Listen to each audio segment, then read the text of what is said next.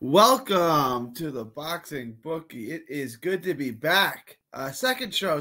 We're doing the other. I got these odds late, so I wanted to get the bets in. I wanted to get the picks in for the Pro Box card. So that's why we're doing this other one. We're doing the undercard fight, and it's Freudis Rojas versus Cristian Baez. And this is really interesting because a lot of people have high expectations on Rojas. And I want to, and there's very altering takes. So I want to get into Rojas and show you guys how to make money on Rojas. Before we do, please like, share, and subscribe. Follow the Boxing Bookie on all forms of social media. The Boxing Bookie comes at you for every major fight, and even the not-so-major fights like this one, showing you how to bring down the house. There's always a bull market somewhere. Follow me. I will bring down the house together. The odds makers, the boxing bookies, they don't know what they're doing. I do, and I'm going to show you how to consistently make money betting on the sport of boxing. I don't bet. I don't gamble. But if you do, I'm going to show you how to make money. I use DraftKings to show you the odds. And I'm going to show you how to consistently make money here. I like DraftKings, user-friendly. The interface is user-friendly, and I like the odds. It gives you a pretty decent book. All right. Also, follow me on Texas Boxing Scene. That's on YouTube, Texas Boxing Scene on YouTube. All proceeds from that channel go to autism research and recovery. Let's get into the Freddie Rojas and Cristian Baez fight. Freddie Rojas has a deep amateur pedigree. Multiple national championships. He's 25, which is interesting. It's a little late start for a touted prospect like that. So he's 12-0 now. He's been pro since 2021. So he's been pro 3 years. So he turned pro in 2022, and he's being moved along relatively quickly. He fought D'Angelo Cunningham in the Houston area. He's fought a lot in Chile. He fought Gilbert Venegas here in Florida. And then he fought most recently in San Antonio on a showbox card. And he got an 8-round decision over Sal Bustos in a fight that I thought was much closer. I was at that fight. It was Ramon Cardenas headline. I thought that fight was a lot closer than the judges had. The judges basically gave every round to Rojas, which I didn't see it that way. But he's a good fighter. Good pop, specifically in the left hand. Good movement. He's in and out. He's not easy to hit. He's not easy to time. He's got excellent feet. He's a southpaw. Very fluid, athletic guy, pinpoint accurate, uses his long jab. Stalks from the outside. He likes to stalk from the outside. He mixes up head and body really well. Like, he's a very well-trained fighter. You can see the deep amateur pedigree. You can see the skills and the talents that he has. It's obvious from jump. But he's like awkward and orthodox, and I feel like he doesn't really commit to his shot sometimes.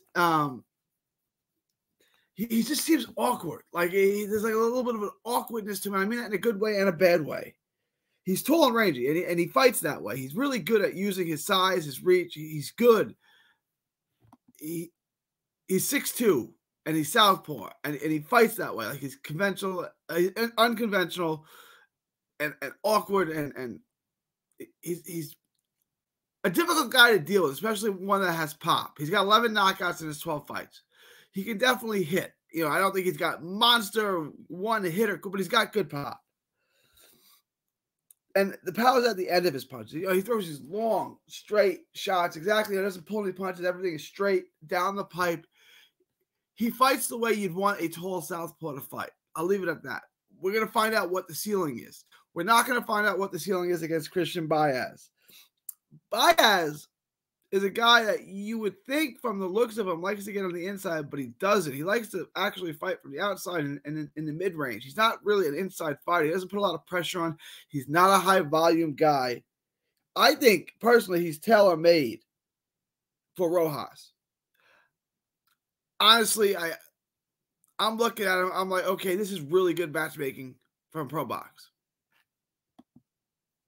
If their goal is to make this kid look good, and it is, Melvin Rivas, Gary Jonas, the whole crew there, they've done a good job matchmaking this fight, for sure. You guys may remember Baez fought Petrus Anyan on Showbox earlier, well, last year now. There's not much he can do. He lands, he lands power shots from range. Like I said, he's fighting way over his weight class. He doesn't have a great jab. He's not a pressure fighter. He moves okay. He can get in and out okay. He likes to move around the outside. He's just not that good at it. And I don't think he's a terrible fighter. I think he can make this competitive to a degree, but I don't really see any path for Baez to win this fight. I have him listed at super lightweight. He's fought Luis Alberto Lopez, and that wasn't that long ago. That was 2019, I think. He fought Luis Alberto Lopez, who's a featherweight world champion. Fought him at, I think, 30. He's fought Ruben Torres, lightweight. He fought Kevin Johnson. I think that's a little closer. He's been in tough. He's gone the distance. Not really. There's just not much. There's tape on him, but he doesn't really. He's an opponent. He's a body that can kind of endure some shots. There's nothing he does really well. He's not a terrible fighter. I don't mean this like he sucks or anything. I'm just saying there's nothing he does particularly well. There's nothing he does above average. He's just gonna go in there. He's gonna move. He's gonna try to survive. He's gonna land a couple. He's gonna land a couple shots. He will land some shots.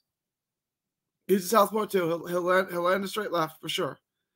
I just think this. He's got names on his resume, so I just think this is really good matchmaking and a guy that's tailor made for Baez. My only question is does Baez get the stoppage? I mean, does Rojas get the stoppage? And it's a little bit complicated. So Rojas minus 900 is what it is. It's not great odds. $100 bet is going to pay you 11. You might want to make that 2 times bet. Make it 22. If you got, I'm not convinced. I hate these odds, right? Rojas by technical decision is paying by decision. It's paying 380. It's a nice little bet. It really is. Over 6.5 is paying even money.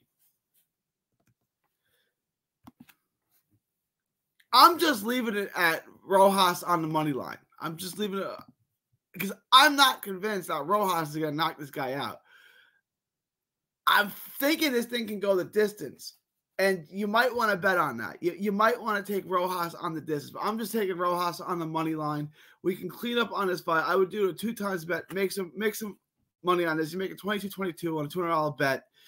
Parlay that with the other video that I just did in the main event, and you can really make some money on this fight. If you want to take the over or you want to take Rojas by decision, it's not a bad bet. I'm not convinced that this is going to end early. Like the odds makers are telling you this is going to end early. I don't necessarily see it that way, but Rojas is definitely going to win. It's a risk, guys. This is what gambling is about. If you want to take the risk, take Rojas by decision. The odds pay well. You could knock him out. To me, this is like a 50-50 fight. Whether it's 50-50 in terms of does he knock him out or does he go the distance? The odds are telling me he's absolutely knocking him out. He's a lot bigger. He's not a guy that really guns for knockouts, though, like Petrus Anyan. Like, he's not that kind of fighter. He's more patient. He's more calm, right? He stalks a little bit from the outside. He very well could get the knockout, but very well could go the distance too. So I'm laying off that. Let me know what you guys think. Leave your thoughts, comments below. Please also subscribe to my Patreon. You get all types of great perks, free t-shirt. You get the lock of the week. You get all types of great perks if you follow my Patreon.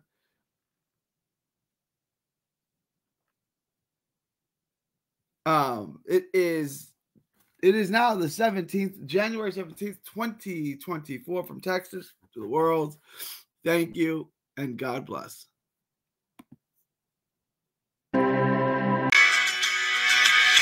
Don't miss a tweet, post, story, or video. 3D Boxing is on Twitter, Instagram, and Facebook.